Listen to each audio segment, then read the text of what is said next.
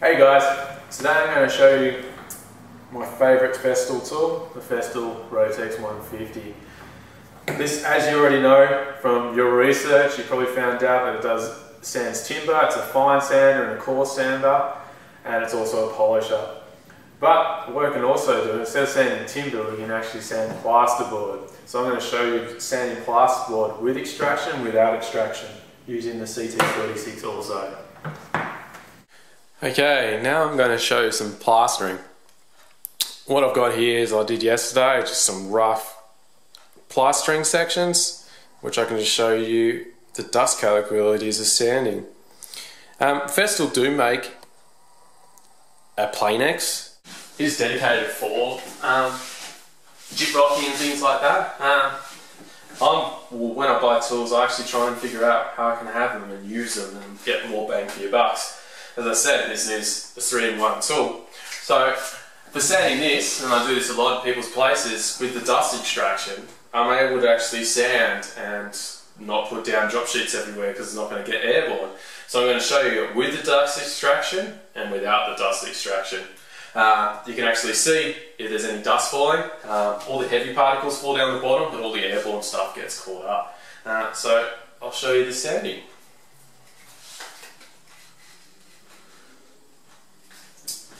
The Rotex is set to fine sanding mode, and I've got a 120 grit on here. So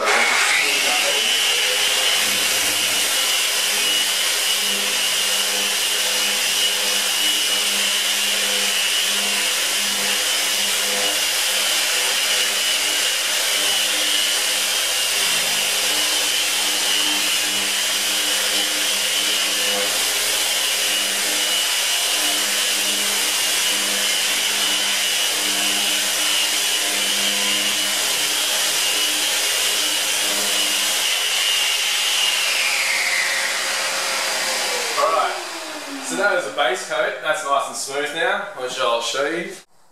As you can see, it's a lot smoother finish. It still needs a top coat put on top of it, which will get the final finish. Now the dust.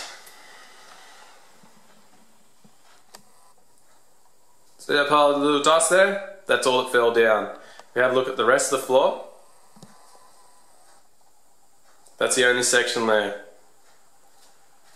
So you can actually see how little dust is. Now, I'll do some sanding. I've got a really rough coarse bit over here, and you'll be able to see without dust extraction.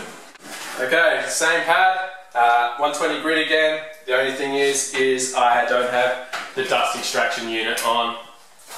Here we go.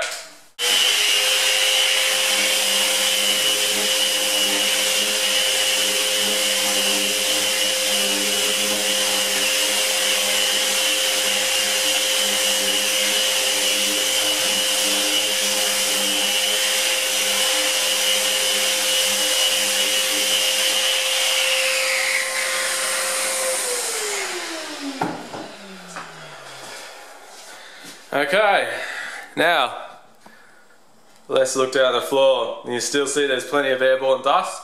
As you can see, the rays coming through the window there, and more of a mess. You can see I also got mess everywhere else. Along the black edge there, even all the way over here. Another handy feature of the Rotex, especially now we've made all this dust, is that where it connects up to gives you a wonderful suction gun. So, when I want to clean up the mess I've made, got a little tool to do it.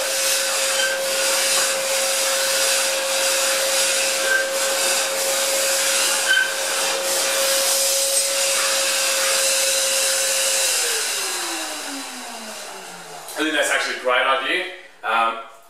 I use it quite a lot. Instead of getting out my big, like a normal crevice tool, you can actually use this, and then it's still already hooked up, you don't have to worry about it. It goes back on, ready for the dust extraction.